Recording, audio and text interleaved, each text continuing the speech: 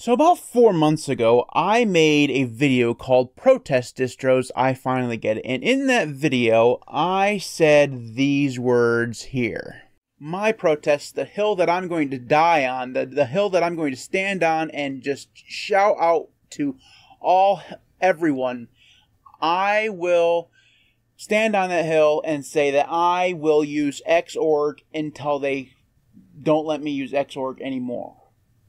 I'm going to use it for a very, very long time, and I'm going to be that person who uses protest distros that only ship Xorg from now on, or at least offer an Xorg version from now on. If your distro, Fedora, decides to ship a desktop environment that only has Wayland, I won't be using it because you're using Wayland and I'm protesting that. Now, so I have a confession to make, and you might have spotted it already if you paid attention to the accoutrement on my desktop. I'm using Wayland today, and I have been, probably as of you guys actually seeing this video, for well over 2 weeks. And you might be wondering, first off, Matt, why did you change your mind? Second, you're probably wondering, Matt, is Wayland better now than it was before? If so, is that what caused you to change your mind? And also, what happened to Xorg? Well, I'm going to answer those questions today. I have a little bit of crow to eat, a little bit of hands to wring, if you will. And I'm going to talk about why I finally made the switch, made the hop to Wayland. And we're going to find out whether or not Matt, who has been notoriously anti-Wayland, has become a Wayland fanboy. We're going to find that out. So before we jump into all that, if you leave a thumbs up on this video, I'd really appreciate it. It would really help the channel. So let's actually take you right to my Wayland desktop here. And you guys can see that I'm actually in Hyperland. And Hyperland is a window manager. We're going to call them window managers. We've all gotten together, at least in my head, and we've all agreed that it's going to be a window manager, not a compositor, because we have a name for these things. It manages Windows. So if I were to open up, Windows, it's managing my Windows. It's a window manager, but that's a rant for another day. I'm using Hyperland, and it is, as I've talked about in videos about it before, is a very cool window manager. It has a lot of cool features, has a lot of animations and stuff like that make it pretty. And you guys all know that I prefer my window managers to be very aesthetically pleasing. Hyperland has the possibility to be amazing in that regard and always has, but because it's Wayland, I've always had a hard time with it, right? So what made me switch? Well, some of it was, and actually most of it was pure boredom. I was on Xmonad for quite a while, and I actually have a blog post about this. I think it's still Patreon only, but eventually it'll come out to everybody else, where I talk about how I was basically getting sick of Xmonad. I needed a new window manager, but I've tried all the other window managers, and either they weren't working or they didn't do things the way that I wanted them to do it, and yada, yada, yada. Really, I was just bored, and I needed something new, and someone in my Discord, or at least actually probably multiple people in my Discord, they're all using Wayland, right? Or they're all using Hyperland, I should say. And I see these guys make their Hyperland desktops look really cool, and they're always messing around with Waybar and all this stuff. And I'm like, you know what? I want that. And you know what? I'm going to give Wayland another try. And like I said, most of it was boredom, but also I hear constantly how Wayland is ready. How it's actually, if you give it a good chance, you're going to have a good experience, even if you're on an NVIDIA card. Well, now, I don't have an NVIDIA card, but I've always had a poor experience. Like I said in that video that I just showed you guys, and I'll link that down below, I have always had a bad experience with Wayland, usually when it comes to screen capturing. And you guys are seeing me capture the screen right now.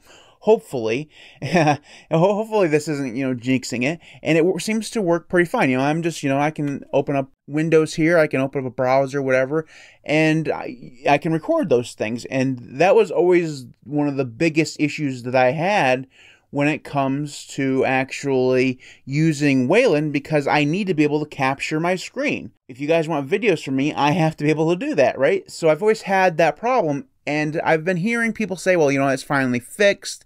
It doesn't have nearly as many problems as it had before. And I was like, fine. I will give it a hard try this time. So in my previous attempts at Wayland, specifically with window managers, I gave it a try for a day. Like usually by the end of the day, I was done with it because I was having so many problems, specifically again with screen capture and things like that. Also, there was another problem I should say before I move on, is that I had a hard time getting my monitors to go to sleep on Wayland. And this is not really a Wayland problem because it happened on Xworks sometimes too, but it happened all the time on Wayland. And I needed my screens to go off, but I couldn't solve that problem. So this time I decided I was going to dedicate myself to two things. One, I'm actually going to use it for a long period of time, right? I want to sit down and use it for multiple weeks and solve the problems when they pop up.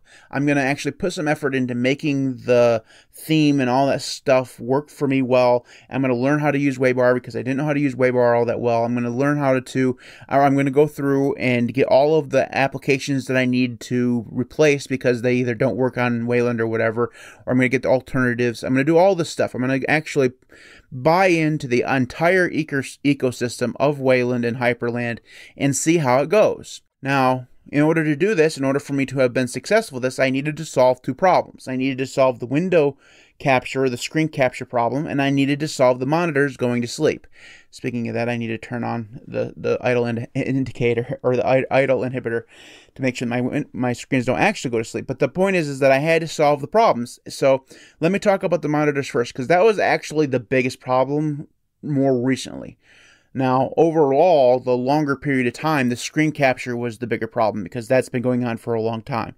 But recently, that has gotten better, and I knew that it had gotten a little bit better, but the monitors was still a problem. This time, I actually managed to fix it. It took me a while, a lot of Googling to actually figure it out, and I found at least a workaround that has worked for me over the course of the last couple weeks. And that solution is to ignore the monitors going to sleep altogether and just put the computer into suspend mode. Basically, it just shuts it down and it stores everything into memory and it just suspends it. Now, I've used suspend on a laptop before. I've never truly used it on a desktop PC before. I didn't know how well it would work, but overall, it has worked really, really well. It turns off all the monitors. It solved the Xmonad problem that I was having where two of my monitors would turn on and one of them wouldn't. I haven't had any of that problem so far, so that's really good. So I've solved the monitor problems to my satisfaction. It doesn't do exactly what I like because I'd prefer the computer to stay on so I can have access to the file server, but I'm finding some workarounds for that. I've decided to use a different computer for that actually will work with monitors going off and all that stuff. So I've had to find some workarounds to this in order to continue the way my workflow has always gone, but I've gotten that fixed. In terms of screen capture, it's not all the way there. I wish I could come to you and report that I've had zero problems with screen capture, but I cannot do that. The first thing that I had a problem with is that it would work, but eventually when I switched to a different scene, so like if I went to my webcam here and then switched back to the no cam where my camera is gone, it would be frozen, right? The screen capture would no longer be working. I've managed to get that fixed by changing from the Hyperland portal that's in the OpenSUSE repositories to the Git version. Basically, I built it from source. That solved that problem, and that was good. I figured, if that's the only problem that I'm going to have, that's fine. But unfortunately, it's not the only problem that I'm having. So recently, for whatever reason, the last couple days, I've had this issue where when I open up OBS and select the screen that I want to capture in the portal, it won't actually capture that screen. And it's weird. It's always one screen. I can always record. So I have 3 monitors. It will record 2 of the monitors or capture 2 of the monitors. It won't capture the 3rd monitor. I have to actually restart the portal with systemcdl in order for it to actually work. And I had to do that again this time. And that's annoying. I don't know if that's a Wayland problem or if that's a Hyperland issue. I've filed the bug on the Hyperland GitHub repo, and we'll see how that goes because they're usually pretty responsive. So we'll see if they can fix that. So it's not 100% there, but I can handle it. If I have to restart the portal every time I make a video, that's not that big a deal. I don't make videos all the time. Like I'm doing this 24/7 or whatever, and I have to constantly redo it. If I have to do it once a day, not a big deal. It works just fine the way it is. And once I reset the portal or restart the portal, it will actually start working and I'm golden to go. So the screen capture, while it's not perfect, it's better than it has ever been before when I tried Wayland, and that's good. I mean, that was those two problems there were the primary hurdles to me coming to Wayland. They were the biggest problem. But I talk about in many of the videos that I have talked about my anti-Wayland stance about how I just don't get why I need to use Wayland, right? What benefit does this give me that I don't get on Xorg? And the thing is that I still don't have the answer to that question. I really don't, guys. Wayland's fine. It's perfectly usable now, and I'm happy that I'm here, but mostly because it has solved my boredom. Right? It has allowed me to go and create a new bar several different times. I'm still playing around with Waybar and learning all the CSS that I've forgotten after 10 years of not using CSS. It actually got me to take a CSS course again, so I can actually kind of re-up on it, because there's a lot of stuff that's changed over the course of the last 10, 15 years. So, I've been able to spend a lot of time and effort putting into making sure that my desktop looks and acts and works the way that I want it to work. I've also delved deep into the Hyperland documentation and created a whole bunch of key bindings and rules and stuff like that to make everything work exactly the way that I want it to work, or at least as close as I can get it, right?